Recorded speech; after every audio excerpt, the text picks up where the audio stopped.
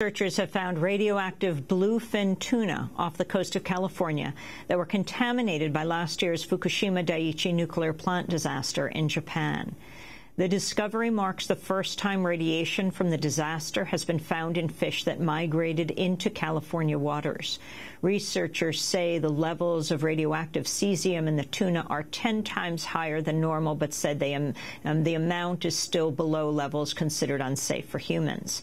The ocean off Japan was contaminated last year after thousands of tons of seawater were used to cool reactors in an attempt to prevent a total nuclear meltdown following an earthquake and tsunami. The